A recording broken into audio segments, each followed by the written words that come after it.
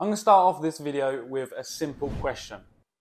Have you ever seen this scenario before? It could be a pro player from the team who you support, or it could even be a teammate or anything like that.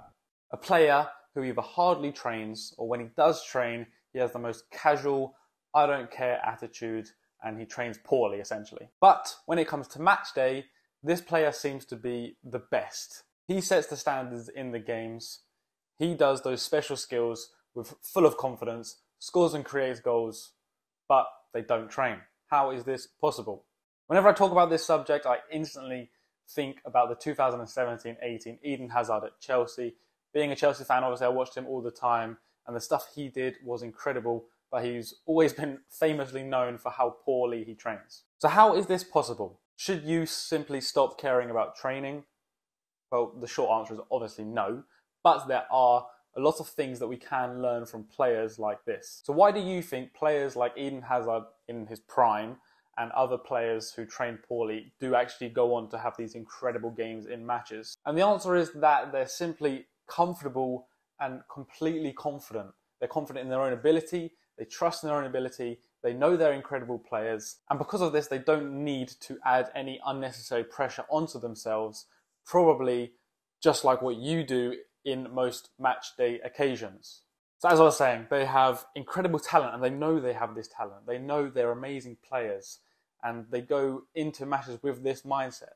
There's no pressure on them. They just play to the game they know. They're confident, they're comfortable.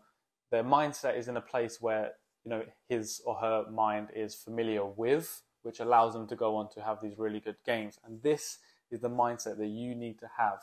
You need to go into games knowing that you're an incredible player, knowing that you have the talent, and the rest will take care of itself. There's no need to add unnecessary pressure onto yourself. There's no need to worry about how you're going to perform, what will happen if you perform poorly.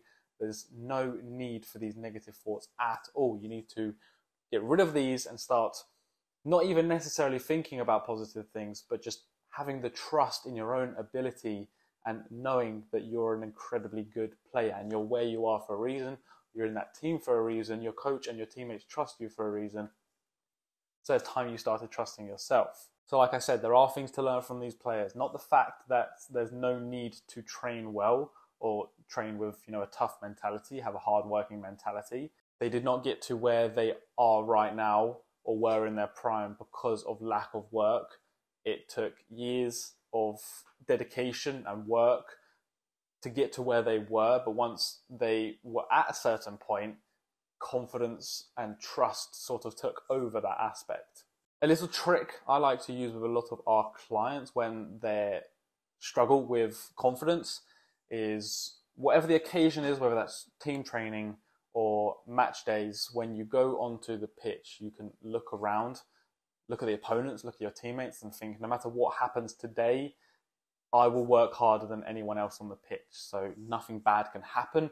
Even if technically you're not having an incredible day, it doesn't matter because you're going to work and put that extra 10% in that no one else is willing to on that pitch. Because I know that because you're watching this video, you're not a lazy trainer, you're a hard worker, and you're a good footballer because of that reason. So this is what I used to do personally as well. I used to step out onto the pitch and think, oh, you know, I recognize him from last season, he's a good footballer, but I don't care, I'm going to work harder than him.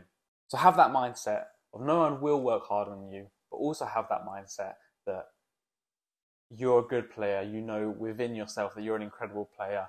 Have the confidence, trust in your ability, trust in your instincts, and then adjust where needed. That does separate quite a lot of mediocre and good players, where the mediocre players sort of overanalyze, overcomplicate, and overthink everything. The good players just trust their instincts and go with their gut feeling. Yes, they might make mistakes, but they're good enough and adjustable enough to make adjustments where needed. Whereas the mediocre players are just constantly trying to play catch up. So the biggest take from this video is trust in your ability. Know that you're a good player. Know that you have potential and enjoy football. If you did enjoy this shorter video on the topic of lazy trainers, please do consider subscribing if you're not already and leave a like on the video if you haven't already. I do thank you very much for watching the video. Again, I hope you enjoyed and learned something from it, and I shall see you in the next one.